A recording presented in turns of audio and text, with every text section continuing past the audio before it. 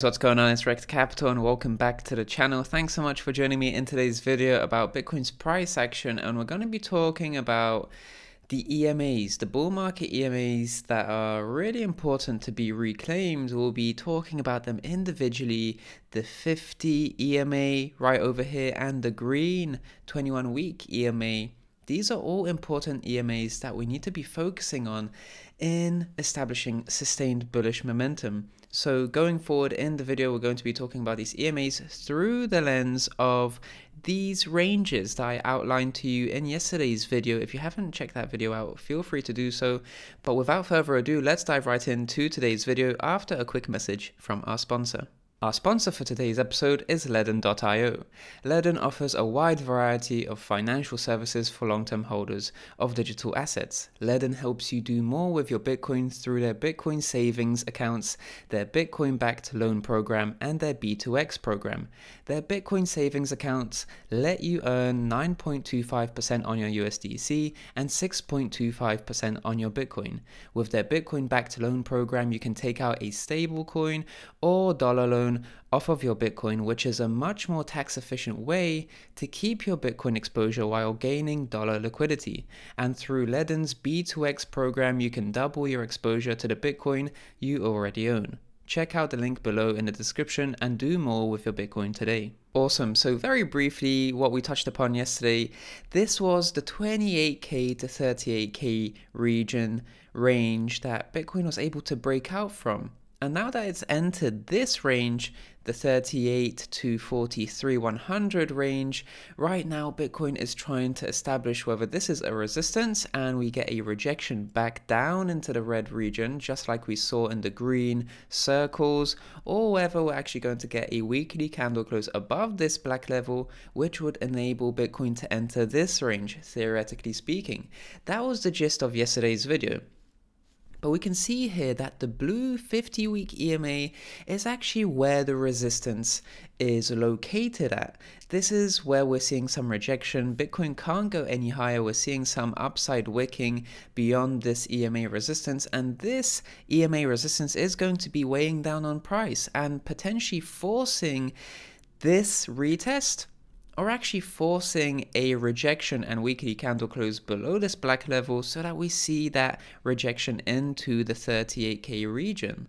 That is something to be watching out for, because ultimately we want to see this EMA get reclaimed, because in the past we were able to hold support here at that EMA before ultimately fake breaking down and reclaiming it, but never as a support. We just shoot through it and manage to enjoy a nice uptrend. But since then, we found support here, but ultimately broke down from it. And for 1, 2, 3, 4, 5, 6 straight weeks now, we've been below the blue 50-week EMA. And in the past, we only saw 2 weeks, a week and a half below that 50-week EMA. So it's really important to just see this bull market EMA get reclaimed as a support, because that's what's needed to enable further upside.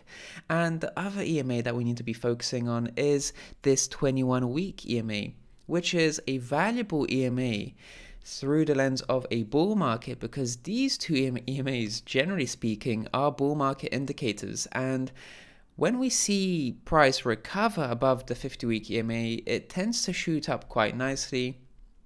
But when it comes to the 21-week EMA, you can actually see that we have picture-perfect retests here, whether that's in an uptrend or on a dip.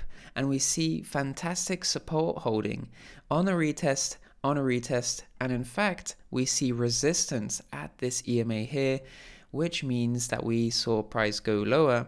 So it's important to see this EMA get turned into a new support, and that would be a strong confirmation for further bullish momentum towards the upside. So looking through the lens of this current range right over here, you can see that it's plagued by these two EMAs, which will be focusing, or at least acting as resistances in the short term. This blue 50-week EMA and the 21-week EMA, which hasn't yet been tagged, these are the two resistances that will be inside this range. But once we're able to blast beyond the blue EMA and then turn the green EMA into a support, then we'd be able to see price levitate towards the 52k region, which is the black range high of this overall range that we've been focusing on in today's video. So it's really important to watch out for two scenarios: whether we are able to reclaim the EMA, then we'll rally towards the next EMA. That's the next checkpoint. Weekly candle close above either of these two EMAs would be a sign of strength for Bitcoin, especially a weekly candle close above this EMA, because in the past, weekly candle closes here have been successful retest attempts. And in fact, you can see that in the past, this retest attempt of the red 38k region was actually a confluent region with the bull market EMA. At this point in time, you can see that there is a bit of difference in this price predicament. This is the 38k region, which if we see further resistance from the blue EMA, we'll see a rejection into that 38k region. But if we're able to reclaim the 50-week EMA and then rally and reclaim the 21-week EMA, we'd probably see further upside towards the 50k region. So these two EMAs are going to be a key resistance area. And we're going to be talking about these two EMAs in the next video in a bit more detail through the lens of the macro reaccumulation range that Bitcoin is enjoying at the moment. But for the time being, that's about it for today's video. Thank you so much for watching today. Leave a like if you enjoyed this one. Subscribe to the channel if you haven't already. I'm Rekt Capital, and I'll speak to you in the next one. Speak to you soon.